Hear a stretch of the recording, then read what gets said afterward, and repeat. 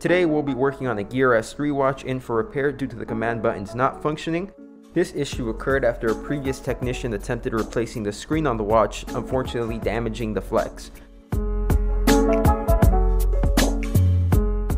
The tip of my iron has a small bit of leaded solder that'll help mix with the unleaded that's currently on the motherboard, helping lower the melting temperature so we do not have to apply an excessive amount of heat to remove this flex. Now that our new flex is in place, we'll add a bit of flux to help ensure the flow of solder is good and we have solid connections. Next, we will clean up and test using our multimeter.